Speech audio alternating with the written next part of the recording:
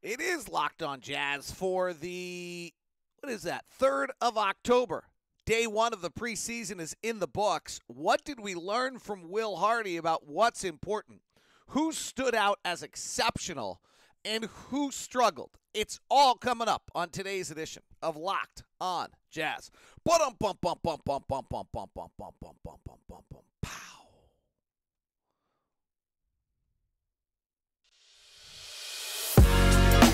You are Locked On Jazz, your daily podcast on the Utah Jazz. Part of the Locked On Podcast Network, your team every day. How are you? I'm David Locke, radio voice of the Utah Jazz, Jazz NBA insider.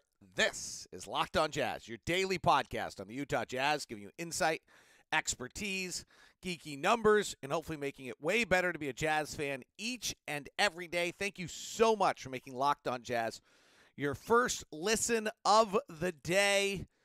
We are free and available on all podcast platforms, including this one you're listening to right now, or on YouTube. YouTube question of the day: what impressed you the most yesterday about the Utah Jazz in preseason game number one? Give me your comments on YouTube. Thumbs up are always appreciated. 5 stars. And if you're listening on YouTube, please hit the subscribe button and the notification as well. Today's show is brought to you by LinkedIn. And LinkedIn, the answer for all of your job needs out there with LinkedIn. So thank you very much for LinkedIn for the sponsorship. Helps you find qualified candidates you want to talk to faster. Post your job for free at linkedin.com/LockedOnNBA. So we got preseason game number one. And there were a bunch of things to it, but a quick summary of the game in case you missed it. I know Infinity was having some technical difficulties. You also have got a Sunday conference going on in the state, and you got other things going on. So just here's a quick summary, and we'll get into the various aspects. The first kind of chronological news item of the night was the Jazz starting lineup was Mike Conley with Malik Beasley, Lauri Markkanen, Kelly Olynyk, and Jared Vandberbilt. So Colin Sexton came off the bench, and the Jazz played big. And that was kind of the first item. We'll dig into that a little bit in a second. They came out. They were feisty. They played hard. They were aggressive. They forced 9 turnovers by the Raptors in the first quarter. They were really into guys and were kind of putting pressure and having an impact on the game offensively. It was a little rough, but you could see it. They got out. They were playing with some pace. Markkanen was particularly good in the open court, and that persisted through the first half. So in the first quarter, they were down 1, or they were tied, and then at halftime they were down by. Then they were down by. They were tied at the end of 1, down by 1 at halftime. So they really did they executed what you'd want to see from Will Hardy. They were playing hard with a lot of energy, a lot of enthusiasm, a lot of feistiness, and then the third quarter came, and they couldn't score was the first thing. They didn't have a field goal or a point till the 7:45 mark of I have no idea what's making that sound. If you guys are hearing that, I am so sorry. I am clearly hearing it in my headphones. So I apologize, and hopefully it's going to stop. It's always super hard to, now that we've added video, the fact that I'm bouncing between different cities, different hotels, trying to use tag board, doing all these things, always super complicated on that kind of setup on the road. So I apologize. Hopefully today will be all right. Anyway, and I'm old. Those I can tell you what that is. That's a bunch of messages coming in for me. But all right. So anyway, then the third quarter they just got blitzed. They did not score a field goal to the 7:45 mark. They couldn't put the ball in the basket. They suddenly shot it, brutally, and the Raptors got going. Well, what's interesting about this is that was not the Raptors starters. The Raptors had put their main guys on the bench. So, what happened at that point? Did the Jazz relax? Did the guys on the Raptors trying to make the team bring a higher level of intensity? I'm not sure. But playing the way the Jazz want to play this year, this kind of feisty, into aggressive, hard, high pace is going to take a lot of energy and a lot of juice, and they may have learned if they let off. Late in the game, certainly the defense, there was a lot of airspace for some of those shots. So that's kind of the quick summary of the night. A lot of energy, a lot of feistiness early, A lot of ball movement, playing 5 out, driving lanes, a lot of handoffs, a lot of activity, and then it just kind of began to peter out as the night went on. The rotation in the starting lineup, I think, was the first big story. So that's Mike Conley gets the start with Malik Beasley, Lauri Markkanen, Kelly Olynyk, and Jared Vandberbilt. I think you have to think about it as though, in watching the rotations, as though Vando is the center. And what I mean by that, and if you're wondering, what do you mean? Why? Because if you watch the rotation, Walker Kessler came in for Vanderbilt. And I think that's and you kind of Rudy Gay came in for Kelly Olynyk, and then the last piece of the puzzle was Nickeil Alexander-Walker came in for Lauri Markkanen. So when you kind of think about the Jazz, I think you have to think about them in that fashion. Is that that's the mechanism or the way in which they are they're doing things. Okay, so that's just so the rotation is then Conley to Sexton, Beasley to Clarkson, Lowry to Nickeil Alexander-Walker, Olynyk to Gay, Vanderbilt to Kessler is the way it works. So why did the Jazz start what they started, I think would probably be your first question. And I think the answer is actually pretty simple. And that is the first one I would say is the length really matters. The second thing is that I don't think you lose a lot with that length in the process. I think you Markkanen is such a good shooter. Olynyk's a ball movement guy. Vanderbilt's an energy guy. You're not losing, the problem with length would be if you're losing gravity, you're losing stretch the floor, you're losing ball handling. I'm not sure you're doing that. Markkanen's really, really skilled. Olynyk's your best passer on the roster. Vanderbilt is actually a pretty good ball mover and had good assist numbers there. So the lineup makes a lot of sense, and then you have length. Beasley's your best shooter. So, and then Conley really controls the team so well. So it actually, you see it and you think about it, it makes some sense. If you go back to the show we did, I think it was Friday, where we ran B-Ball Index's numbers on the various lineups that might be available, what we actually saw was that one offensively had as much gravity, had as much ability, and the weaknesses that the roster has is the roster does not have a lot of guys that can attack the rim and get to the rim. And that's going to be and so you're really going to have to spread the floor on this for this team, and really going to have to create space for guys to get downhill into the paint to create opportunities, because we don't have guys like Pascal Siakam who can just put the ball on the floor and go to the rim one-on-one the way the Raptors do. I mean, that's what the Raptors are trying to do. So while the lineup might have been a little different than people anticipated, I think it also, it makes a lot of sense, and I like it. I liked it. It was noticeably bleak. Markkanen is really, really good, and he's really, really big, like stunning in person how big a guy he is. And Olynyk, I think, is the key to kind of everything this team is doing in regards to ball movement and those things. So therefore, I think he's really vital. And then, the question I guess is, do you want to start 2 6'1" guards? And Beasley is a 40% three-point shooter, and that's what allows you to kind of do this, is then have that kind of space. So I think it's awfully good. The other questions, some people were surprised.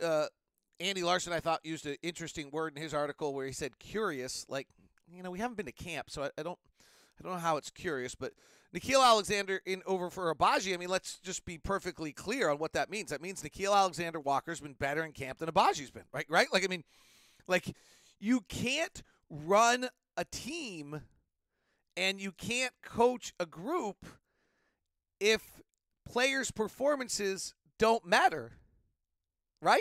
Like, if you go to camp and one guy's better than another guy in camp, then they should get an opportunity to play. And then if they don't play well, then the other guy gets the opportunity, and if they play better, they get to play. Like, it's really basic and simple, but I don't know. I mean, the Nickeil Alexander-Walker got shouted out a bunch of times, and all reports from Mike Conley and Will Hardy in press conferences that he's playing super well, and he got the opportunity to play. But you can't really go into a season and just decide, hey, this guy plays no matter what. Walker Kessler played in front of Cody Zeller. I'm going to guess he's had a really good camp. He looked really good in the game.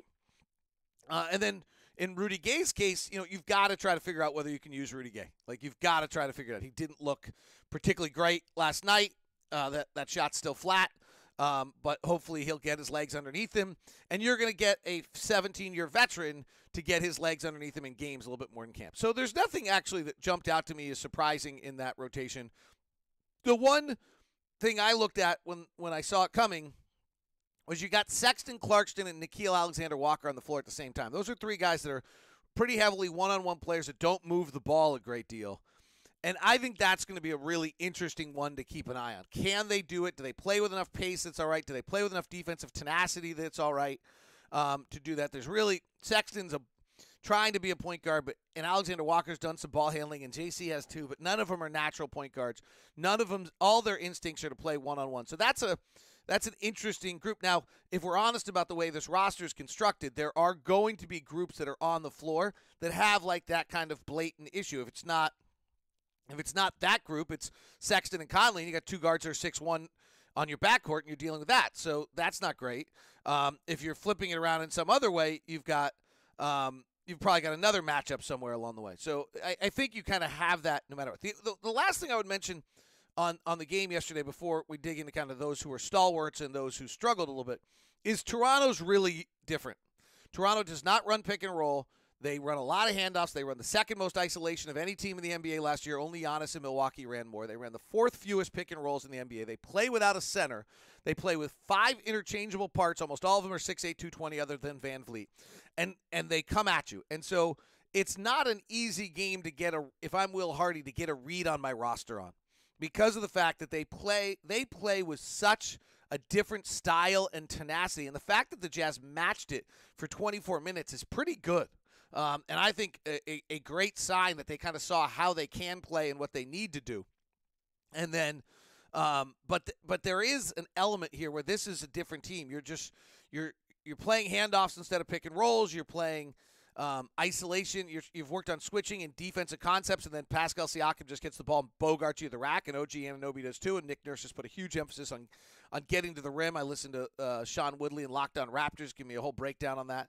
So I think there is something to this game where it's a first game. It was great. It was in front of a sold-out house. It had a great atmosphere, but also that Toronto is different in the way other teams play, and so in that sense, it's probably not entirely the greatest model by which for us to kind of really take a lot of things and figure out along the way. Today's show, Locked On Jazz, is brought to you by our friends over at Murdoch Chevy, located in Woods Cross. Also in Logan, the Chevy lineup, the Silverado, as well as the Colorado is the truck lineup, and it's just so good. I mean, just so absolutely fantastic. Everything about it is that good. Whether it's the Silverado truck, which is I like to refer to it as the lazy boy truck of the year, that it gives you just kind of this great feeling of being up above all things, or whether it's the zippy Colorado that's doing everything you need around and more versatile to you and more affordable. The SUV lineup, absolutely outstanding, as well as you get the Equinox or the Blazer or the Trailblazer, all there for you as well, with the incredible lineup of cars over at Murdoch Chevy. Plus, you got the Murdochs, who give you over 80 years of time in Utah, part of the community. There's nobody you can trust more. That's why they have the no regrets approach to Murdoch at Murdoch Chevy. Go stop by. If you want to stop by, feel free to hit me up first. Today's show is also brought to you by LinkedIn. Post your job for free at linkedin.com/LockedOnNBA. Get the applicants you need for free. It's faster. LinkedIn Jobs is faster, quicker, better systems behind all of it to be able to get you exactly the employee you want and you need. It's a tough job market right now to hire people and get the right person, and anytime you're hiring, it's time is of the essence, and that's why LinkedIn is your answer. LinkedIn/LockedOnNBA. Post your job for free today at LinkedIn.com/LockedOnNBA. Thanks so very much for making Locked On Jazz your first listen of the day.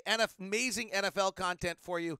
If you're an NFL fan, at Locked On NFL. Also, the Game to Game podcast, one of my favorites, will launch the same thing in the NBA. That's on Locked On NFL right now. So go make sure you grab that today. All right, who stood out? Well, the obvious is Lauri Markkanen, and it's right. The box score is right in this case. He's just got amazing size. He's got multiple things he can do. He looked comfortable with the basketball. He was versatile with the different passing, moving. He was defensively. He was active. There weren't a lot of times where I saw him get taken advantage of. He really has worked out on that. He's one of the best athletes on the team at 7 feet. I'm really impressive in that. Boy, can he ever run in transition. And then his ability on the break to finish. I haven't looked at his finishing numbers. I didn't expect that, but there was a play where he came right side, brought it up, down, and around. Just to have that dexterity and mobility and balance at that size. And then obviously he can really, really shoot it. But I was, if he's open, he's going to get shots. He's going to knock him down. He's a bona fide shooter. But I was as impressed with his ability to play with the ball in his hands, drive the lane, comfortably driving the lane at 7 feet tall, make some plays. The reputation on him out of Arizona was soft. You sometimes wonder, is that just because he's Finnish? Is that because he actually was soft? Is that just because he had terrible coaching in his career? He really has had not very good coaching in his career. Now, maybe those coaches are better skilled coaches than they are wins and loss coaches. That's not something that I can know, but I think his run is Fred Hoiberg to Jim Boylan. Billy Donovan's good. To J.B. Bickerstaff last year, that was not a great foundation to start his career with Fred Hoiberg and Jim Boylan in regards to having NBA success as a head coach. And, again, I don't know about where they were skill development-wise. That's not a fair comment for me. I wasn't in those huddles at those practices, but those teams did not perform very well, and those are not thought of as guys that were particularly innovative NBA coaches. And in fact, in one of their cases, probably the exact opposite. So I think that, you're seeing him really develop and mature into a player. And it was so interesting talking to Lauri about how, the move to the U.S. was a pretty dramatic one for him. He's really tight with his family. He's the youngest of 3 kids. Both mom and dad played. They had this really tight group. And for him to go to Arizona was this kind of mammoth jump for him in his life. That was the hardest thing he's ever had to overcome, was to make that jump at 19. Then he plays so well at Arizona that next thing you know, he's in the NBA and he's in Chicago. And then he's got a new coach by his second year. I just had a feeling he's just never gotten his footing. And maybe this offseason in Finland, when he was so great with Eurobasketball, was the beginning of him getting his footing. And now we're going to really see him thrive. But he was terrific and just looked so comfortable, and he's so big. He's just 7 feet, 235, just a remarkable modern body. I thought Mike Conley showed a lot of strengths last night. He had the team under control.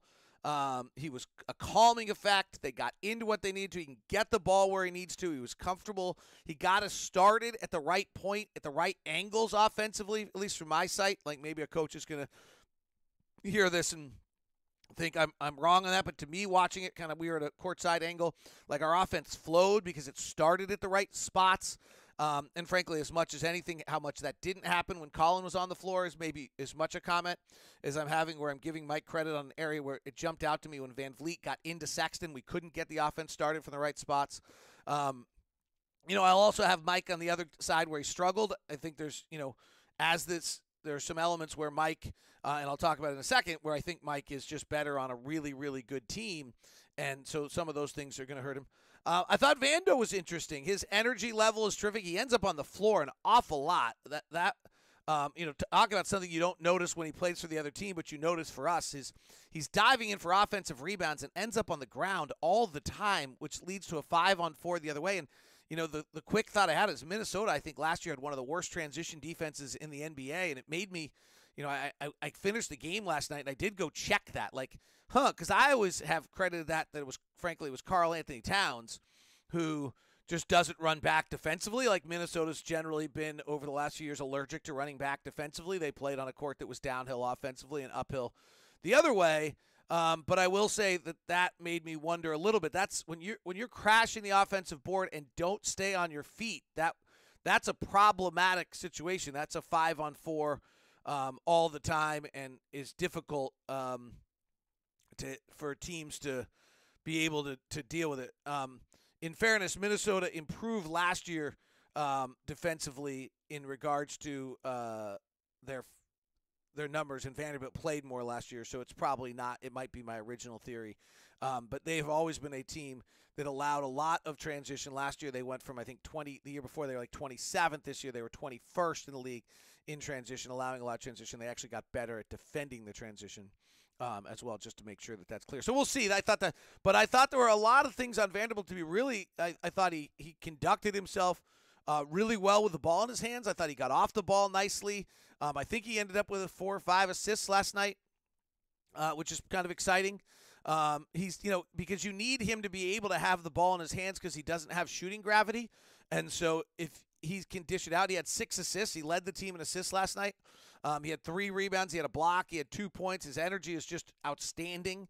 And so I thought Vanderbilt was really, really good in a lot of those ways. And I thought Walker Kessler, again, is a guy who could probably go on both sides of this conversation. But there were some instinctual things from him that were good. One, how well he ran the floor. He's got a physical skill that is surprising to me, and that is how quick a jumper he is. We saw him grab a rebound and go right back up and dunk it. We saw a second jump last night that I thought was different than what you would anticipate from a guy who's 7 feet. Usually those guys have to go down and coil, and they go down and they have to wait to get back up, and then they that's where they really are limited in what they're able to do. I didn't see that at all. He got a bunch of points on baseline cuts, which I'm assuming is a Will Hardy offensive play and a little bit of an instinct, but it's a great instinct. He cut at the right time. You could tell he just was a natural basketball player at that point. That cut's actually far more complicated than it seems. There's guys in this league who are super great at it. PJ Tucker comes out of that corner really well when he was younger in Houston with James Harden. That cuts you have to time it right to be available. And then what I thought was impressive is his catching, and again, how quickly he got up to it. He was the most prolific shot blocker in the history of college basketball, and he found out he's not playing college players anymore. Precious Achiuwa packed it on him on a play where we were really close, had a great angle on it. I think he thought he had him the whole way. Kessler thought he had Achiuwa the whole way, and Achiuwa just packed it on him. So he'll adjust on that, I think.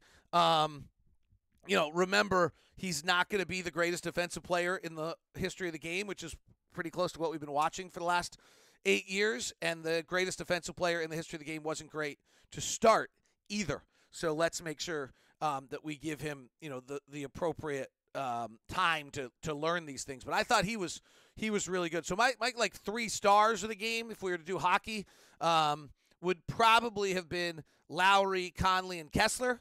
But I thought Vando deserved a shout-out as well for a lot of the things he was doing last night in the ballgame. We'll talk about the guys that I thought had a little bit of a struggle, and I think it's going to be a season-long kind of storyline for us as well in that regard as we continue on today's edition of Locked On Jazz. It's your team every day. Our today's show is brought to you by our friends over at betonline.net.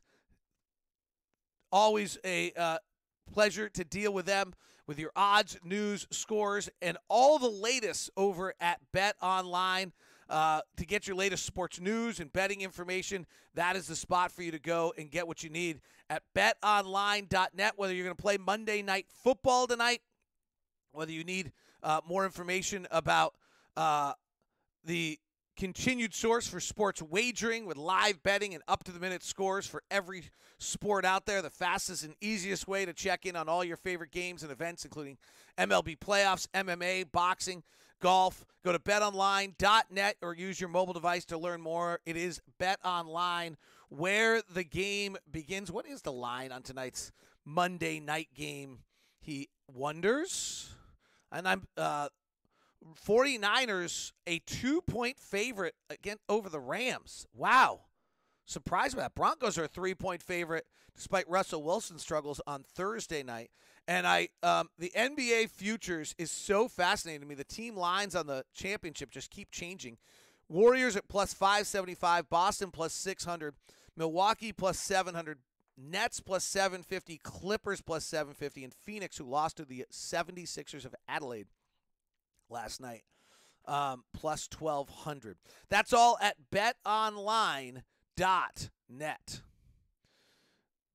All right, so there were some guys that I thought kind of scuffled a little bit last night, and they were probably worth mentioning as well. And I think that they actually kind of all run into a similar theme on this. And so let me start with Malik Beasley. Malik Beasley's being asked. Malik Beasley over the last few years has shot like 50% of his shots as threes, and he's great at it. He's 39% career three-point shooter. He's one of the best like pure three-point shooters in the league. And so Malik Beasley last night's trying to do all sorts of different things.